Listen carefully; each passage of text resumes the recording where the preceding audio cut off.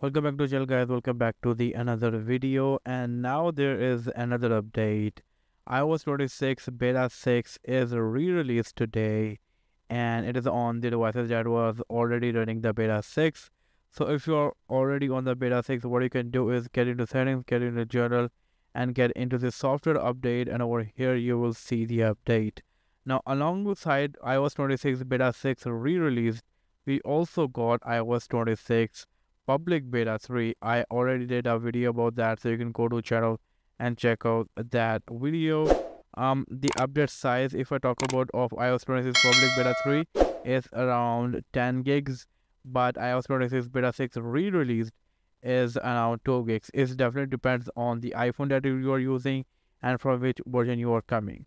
So this device over here is running iOS 26 beta 3, and this device is running iOS 26 beta 6. This is public beta 3, this is developer beta 6.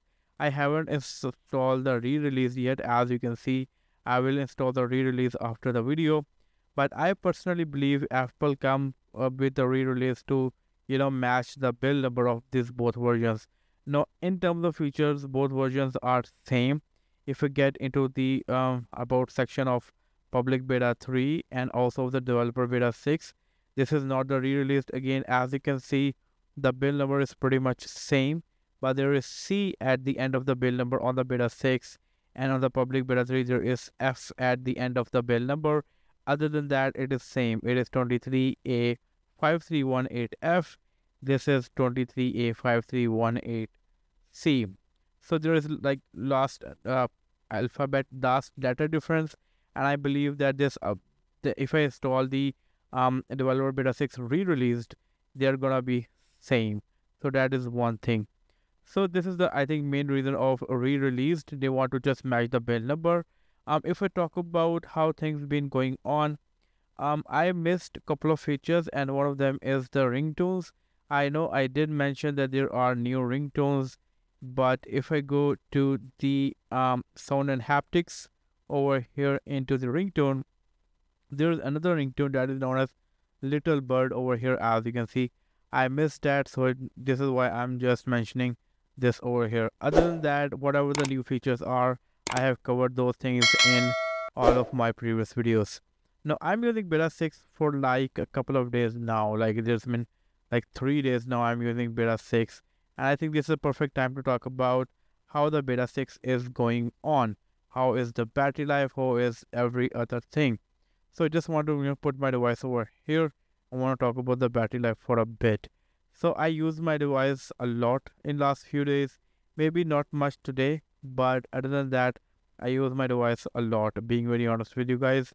And I want to share you how these days went. So if I get into the battery usage, let's go over here. As you can see, I use 79% of my device, and I got 5 hours and 37 minutes screen on time. Now during this time, I was active on Netflix, TikTok, Instagram, WhatsApp, and also Geekbench. And other day, I used 62% of device, and this time I got 5 hours and 6 minutes screen on time. Again, my main usage was Netflix, YouTube, TikTok, WhatsApp, and Snapchat. On another day, I used it around like 68%, and this was just 2 hours and 7 minutes. The mainly I was using Blackmagic Cam app. Now this app is quite heavy because I'm always shooting in 4K 30 FPS. So when you're shooting in 4K 30 FPS, it is consuming a lot of battery life. Now I'm just ignoring this day. If I can talk about the first 2 days, for the 93% battery health, iPhone 11 running iOS 26 beta 6, it's a decent battery life. You cannot say it is the best battery life. It's a good battery life. It's not bad battery life. It's decent battery life. It is acceptable, but I think Apple need to bring more improvement. If I talk about the Geekbench for a bit, or overall the performance, overall performance is decent. I'm not seeing any bugs so far.